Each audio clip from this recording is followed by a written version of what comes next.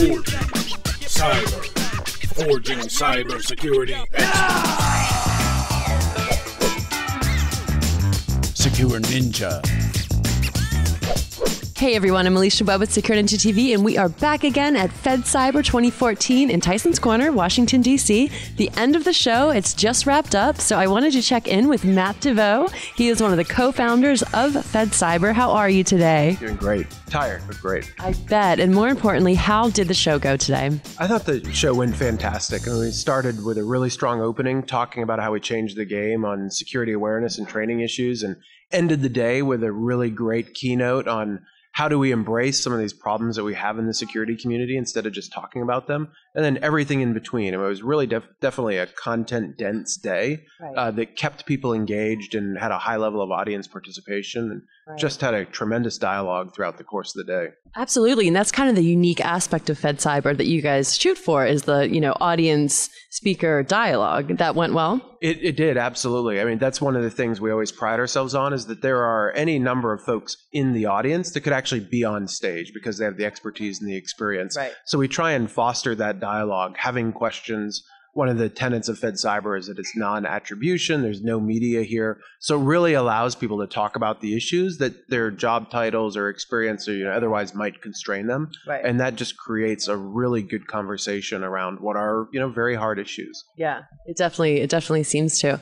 Now, you had some really great speakers here today, and we were able to interview a few of them. Tell me, how did you find the speakers? How did you select them? Bob and I sit down at the beginning of the planning process and try and decide what do we think are the topics that we need to bring to the community, right? We really feel like that's our job, is what are the issues that this community should be talking about, thinking about? Are there ideas that they should be exposed to? And so we go through that process, and then once we identify what those ideas are, we start to identify the players that should be the participants in the panel or the speakers. We knew that the security awareness and training is a huge issue. People always say that training and awareness is one of the core components of information security, yet we've been doing it the same way for 20 years. Yeah. It's been hit the enter button, next slide, next slide, next slide. So we brought Masha in to talk about what they're doing at her company, which is really an engaging and gamification and rewarding people and enabling them to participate in the security education process and demonstrating real quantifiable results at the end of that. So that was fun. Same thing with Internet of Things. We bring in a PhD that's looking at swarming intelligence, because we feel like that's going to be a piece of how do you secure the devices that exist where there are too many to count.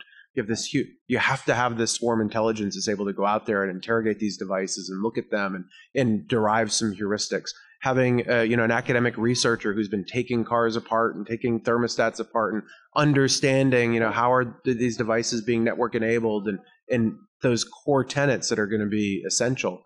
And more so kind of asking those questions, given that this is kind of an emerging market, of what should we be thinking about in the security domain about these products. We always talk about how the internet was just an experiment. It was never meant to be deployed. And then we had personal computing and how we kept getting caught by surprise. Well, here's an instance where we've identified the Internet of Things is coming. IPv6 is coming. What should we be doing to address the security of those technologies now? Let's not have another conversation in 10 years saying, oh, and the technology caught us by surprise. It's not catching us by surprise. Let's understand and foster a debate around what we should be doing right now.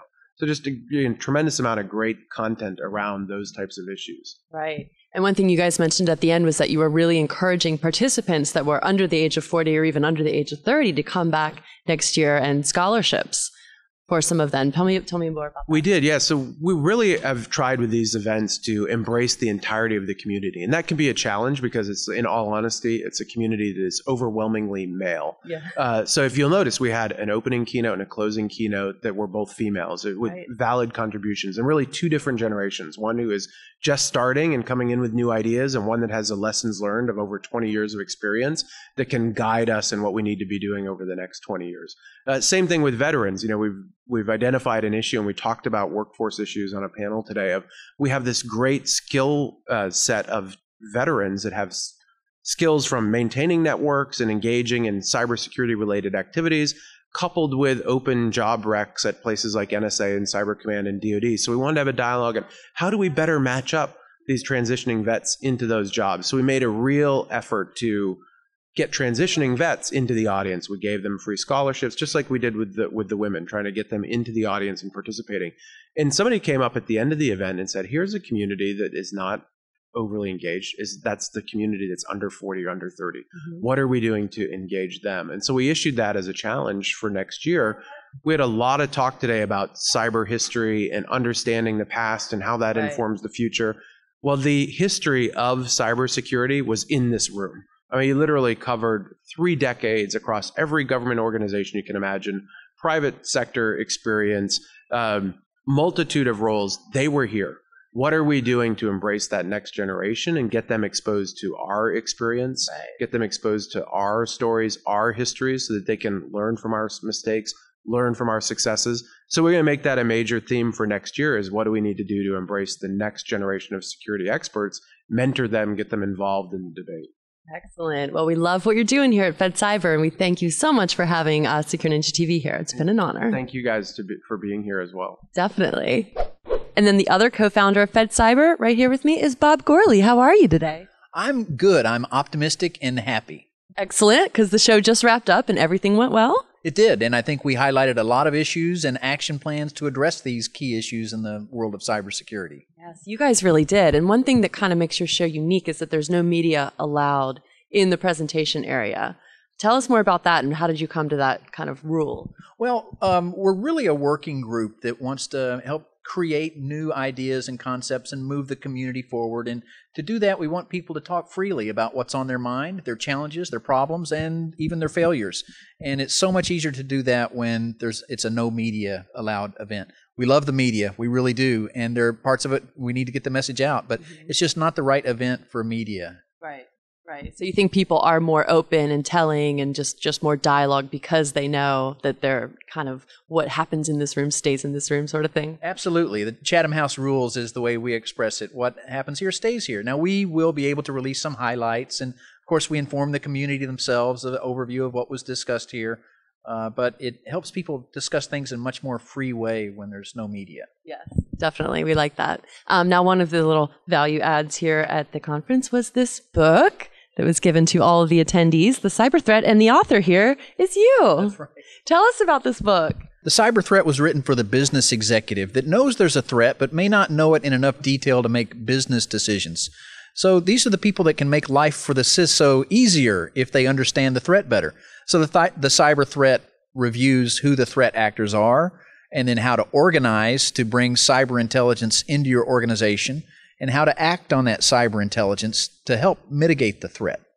Definitely. Yeah, I leafed through it a little bit. I saw that there was a lot about the history of cybersecurity, and then a lot of the different attacks that have happened and the lessons you can learn from each of the attacks. Right. And so one of the things, unfortunately, we've noticed is we keep relearning history and having the same battle, same strategy and tactics defeat us again and again and again. So we do provide enough history in there to help extract some lessons, again, for the business executive, so they're more prepared for coming attacks. Right. Now, those that did not attend FEDcyber, where can they find this book? Well, the easy way to remember it is thecyberthreat.com. So at thecyberthreat.com. It's a good domain name. Right. So I was able to sit in on a really interesting discussion about the Internet of Things, which is a really hot topic. Tell us about the scale of the Internet of Things. The Internet of Things, as you can imagine, is very large. It's ubiquitous. It's on the order of 64 billion connected devices by the year 2020, and about 1 trillion connected sensors by the year 2020. So very large, on the order of over 1 trillion devices connected to this Internet of Things. The bad news is we're starting to identify the fact that it's not going to be secure unless we decide to write in design right now ways to secure the Internet of Things. Our whole goal is, all right, let's change the situation before it's too late. Right. Now, I know there's a lot about car hacking and medical device hacking. What are some of the other things in the Internet of Things that should be a concern? One concern is who owns your data? If you are surrounded as an individual with 1,000 sensors and you think that data is for your use and your decisions to help you, is it really under your control? Where does that data go? And is it secured and encrypted? Can it be manipulated and shared and exchanged? These are very serious concerns that are going to confront all of us. as a community, we need to take a leadership role and help determine ways to mitigate these concerns. Well, your panelists had some really good conversation about that, so that was a cool thing to sit in on. Where do you see FEDcyber going maybe next year? What sort of changes are you already envisioning? You know, we like to get together and brainstorm and solicit a lot of input from the community before we give the final answer to that. But generally, we're getting two kinds of input. One kind of input says, let's make it larger. Let's bring in larger groups of people. Let's make it 500, 1,000 people. Then others are taking the stance that let's keep it small as possible. Let's try to limit it to 250 to 300 people so we continue to get this rich dynamic of discussion and interactivity that a small group like this has. I tend to lean towards that answer, but frankly, I'll do whatever the community pulls us towards. Right. Have you ever considered branching out of the federal sector and maybe making more smaller shows all around? There has been discussion of that. Right now, we're focusing on what we think our niche is, which is helping this sector and this portion of the community in the best way possible. Awesome. Well, thanks so much for having us here. It's really been an honor. It's great having you as a part of the FEDcyber community. Definitely, and thank you for signing my book. I look forward to reading this. All right. Isn't DC lovely in the fall? Thank you all so much for watching Secure Ninja TV. Make sure you subscribe to our YouTube channel so you can catch all the other interviews we shot here at FEDcyber. We also travel all over the world shooting interviews at cybersecurity conferences, and we have a lot of really great resources on this YouTube channel, so subscribe. Also follow us on Twitter, like us on Facebook, check out our Instagram, check out our Google+. We do it all. I'm Alicia Webb. Thank you so much for watching. Secure Ninja TV is brought to you by SecureNinja.com, a world leader in cybersecurity training and certification. Our master instructors will help build you into a highly skilled and marketable security professional. Secure Ninja, forging cybersecurity experts.